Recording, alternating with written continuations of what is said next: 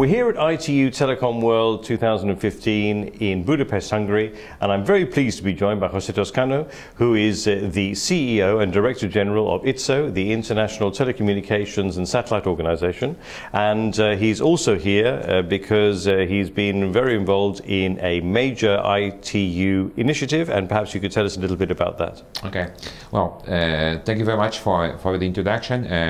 Before we going specific to the initiative, I could not be here. I think this is the place where you have to come if you want to see the latest developments in industry sector. It's a place where we have to come if you wish to discuss the tendencies, what needs to be done if we want to connect the ones which are not connected at this stage. You mentioned one of the initiatives, in fact the initiative that I consider to be the most important one. This is an initiative which was launched by the BDT Director, Brahim Asanu. The name of the initiative is Smart Sustainable Development Model, and is an initiative which is about saving lives. It's an initiative where we try to use communication as a way of making available the mechanisms which are there when a natural catastrophe occurs. Unfortunately, as we know, natural catastrophes occur everywhere, every time, and we have to be able to provide people with means of communications, and communications which can be used not only for the emergency response but for recoveries. This is an initiative which tries to combine communications for development with communications for emergency. We have been working for the last 2 years.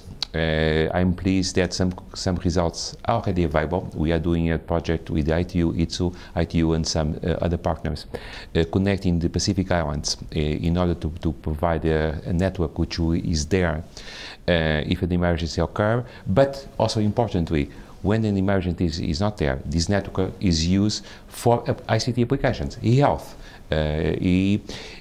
schools, access to online government services. So this tries to combine development, communications for development, with communications for emergency. As I mentioned to you, we have been very busy for the last 2 years. We are now in a stage of deciding what needs still to be done. This will, I believe that the result of this reflection will be available in 1 or 2 months' time, and we go from there.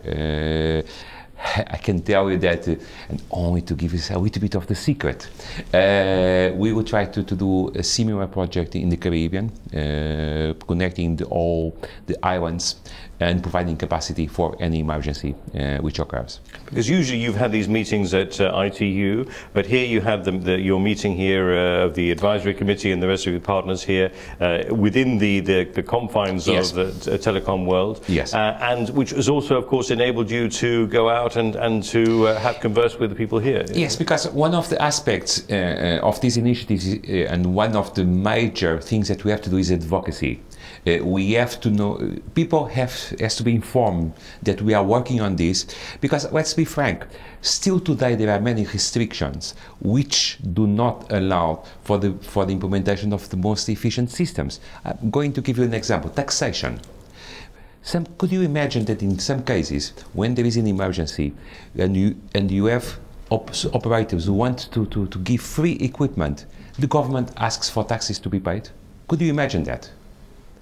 It's not possible, and that's something that we have to work and we'll be working on. So, as part of the exercise, there is an advocacy component. So it is very important for us to be here. You mentioned that we have old meetings in Geneva. In fact, we had one in Doha last December at the occasion of the telecom. Because again, advocacy is important. I would appreciate all the help that you could give to us. To spread the word. We are here to save lives. And in terms of the people who are involved with this initiative? Okay.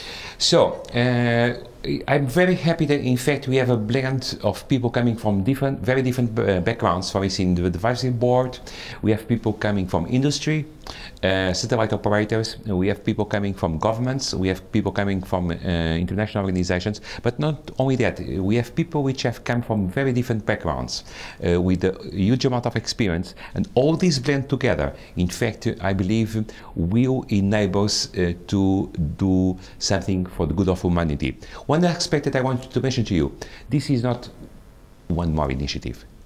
This is an initiative which is result-oriented. It's an initiative where we want action to be taken place. And that's why I'm happy. We have done the Pacific Island project.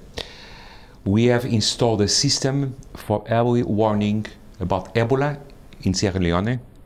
We will be doing the Caribbean project, and much more will come. I can assure you that. Well, that sounds absolutely brilliant, and it's very encouraging news. So we hope that you are able to profit very much from your conversations here at ITU Telecom World, and we wish you the very best for the initiative, and look forward to catching up with you again very soon. I hope next year with results. Thank you very much. Thank you. Thanks very much.